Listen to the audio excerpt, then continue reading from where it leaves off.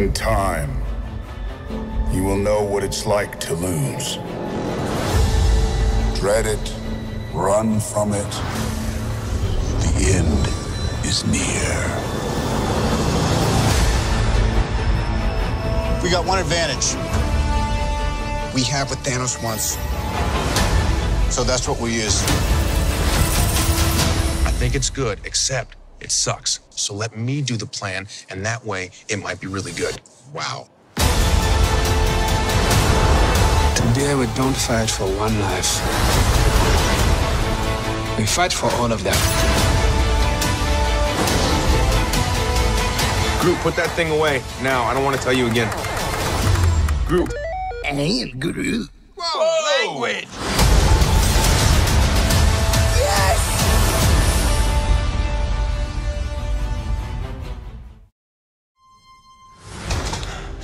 How is this dude still alive? He is not a dude. You're a dude. This is a man. A handsome, muscular man. I'm muscular. Here we are on the set of Avengers. I've been lucky enough, along with other Guardians of the Galaxy, to join up with the Avengers and be here and get an opportunity to save the world. Does it make you an Avenger now as well? I don't know. I hope. Maybe like a third string Avenger, yeah. I was one of the founding members, so... Yeah, thank you. Thanks. Oh, so he's huge.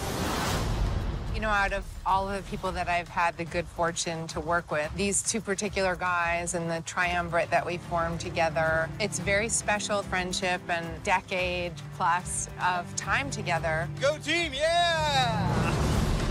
It's been this witnessing of like people's lives growing and changing. It's been a really cool experience.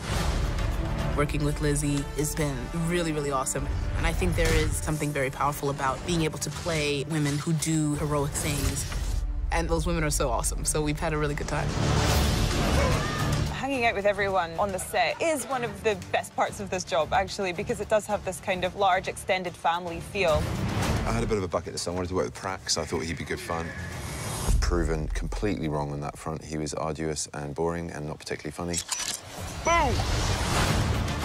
Well, at first blanch, it's hard to know what to make of Cumberbatch. And then the more time I spent with him on and off set, I just kind of infatuated with this guy.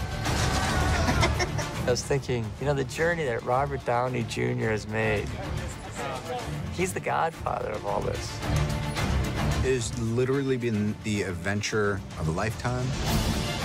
I get a little misty thinking about it. So, you know, I lucked out.